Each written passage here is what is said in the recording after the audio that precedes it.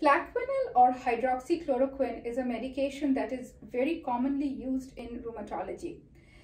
This is a medicine that doesn't really actually suppress the immune system.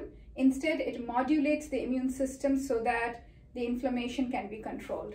It is a very common drug and is a baseline drug for patients with lupus or SLE. Plaquenil is also used in patients with mild to moderate rheumatoid arthritis and also other kinds of inflammatory arthritis. One of the things to note is that Plaquenil is very safe and well tolerated. Some patients may have some GI issues, rash, some mood changes, etc. Long term, we have to make sure that there are no vision issues with patients starting Plaquenil. Plaquenil can sometimes cause pigmentation in the retina. This is a very, very rare side effect. However, we recommend getting a full eye examination, including a retina exam for all patients starting Plaquenil, and also regular eye checkups with their doctor while on Plaquenil.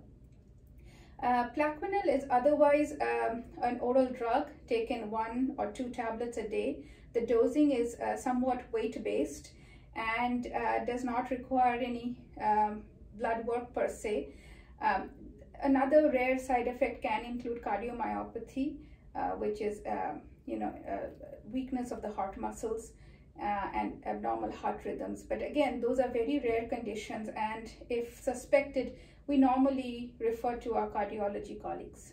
This is Dr. Nilanjana Bose from Lone Star Rheumatology. Thank you.